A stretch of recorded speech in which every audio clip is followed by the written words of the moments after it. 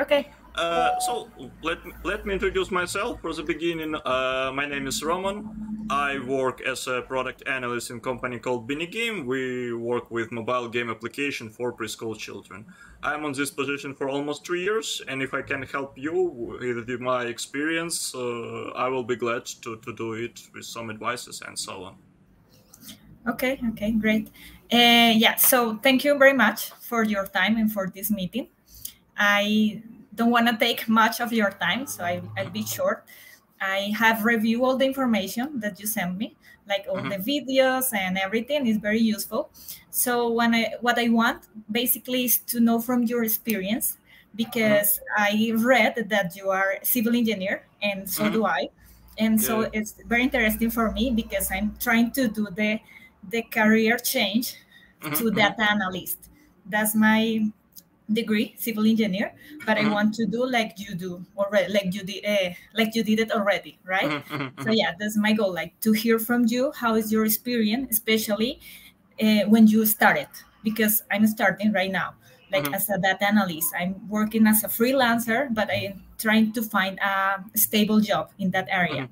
So what advices can you give me, and how was your experience like when you were started? And yeah, it's basically that. So I wanted to mention that after I finished my civil engineer and after my civil engineer experience, I have 7 years working in media communication. So after the university, after a little bit of experience as a civil engineer, I work in media communication, not connect to civil engineer work. Yeah. So it was like more than 10 years ago, the last time when I Okay. work with in engineering and connecting to this. Yeah. Yeah, well, But yeah, me too. I did my degree abroad, and then I started working in international environments. So I like really I just worked for 2 years as a civil engineer, 2 or 3 years. Yeah, but still I don't have much experience as data analyst, so it's like a little bit of a change for me.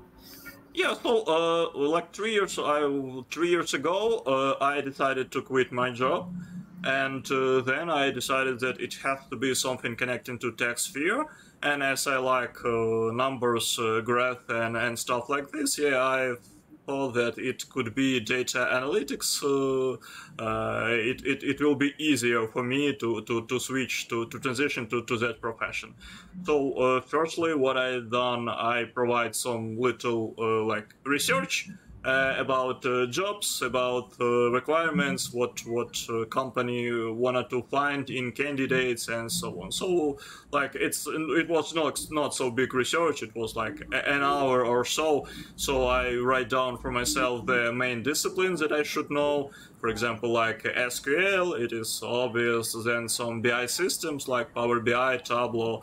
Of course, it have to be Excel or Google Sheet. But in case that you civil engineer, I thought Yeah. that it was a lot of Excel or Google Sheet works in it. So in my case, it was the same.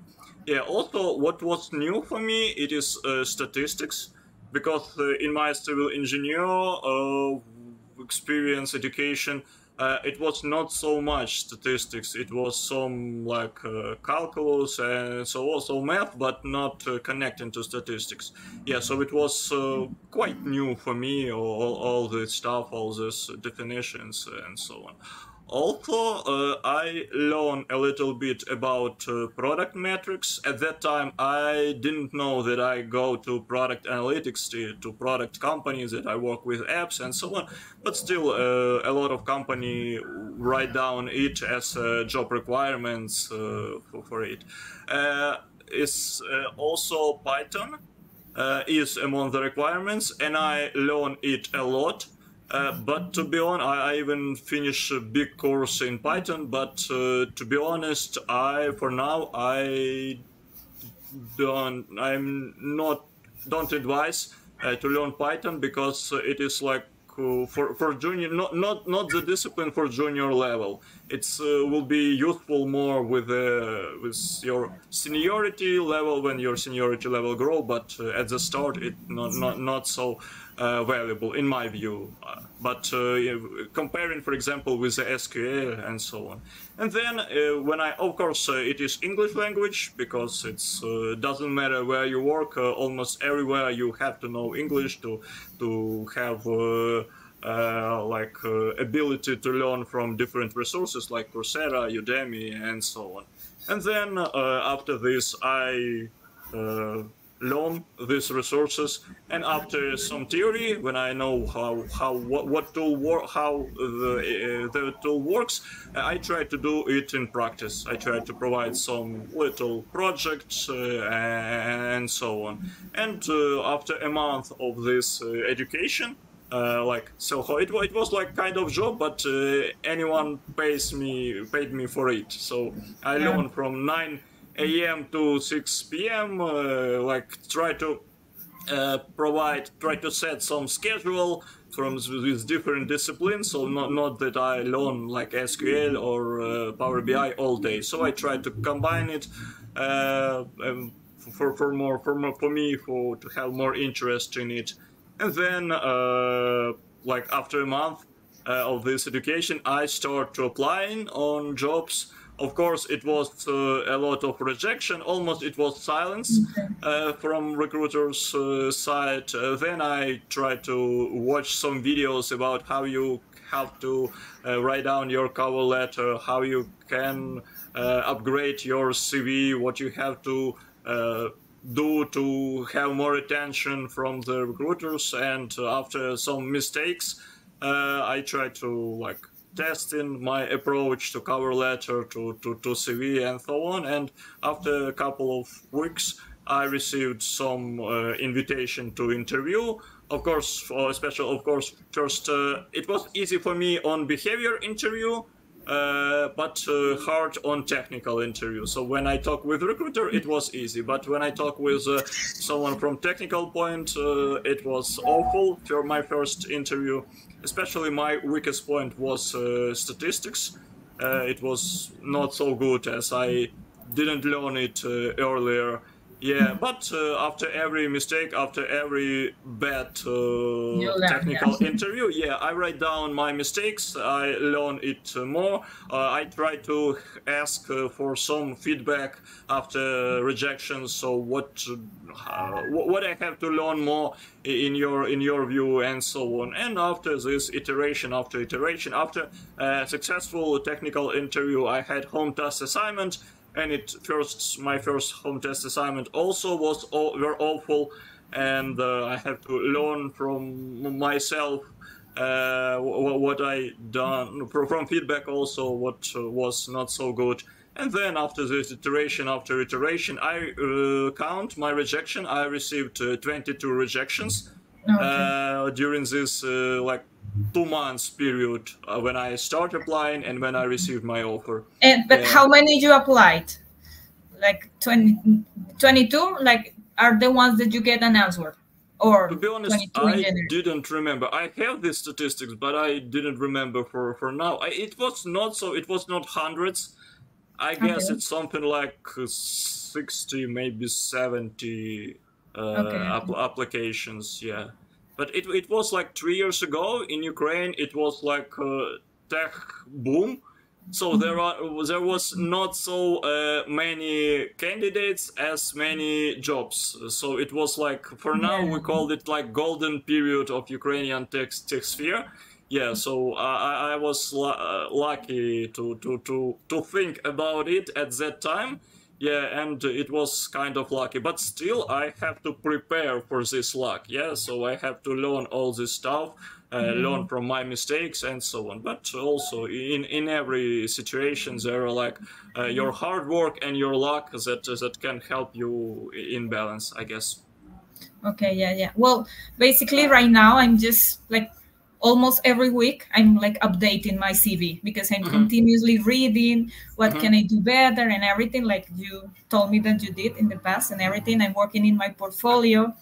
Like, it's very basic at the moment, but I'm working in more projects to try to like make it like more appealing, let's say like that. And right now, the thing is that so many people is applying to these jobs. Like when you apply it on LinkedIn, it's like 100 and plus, like hundreds of people applying to just one job.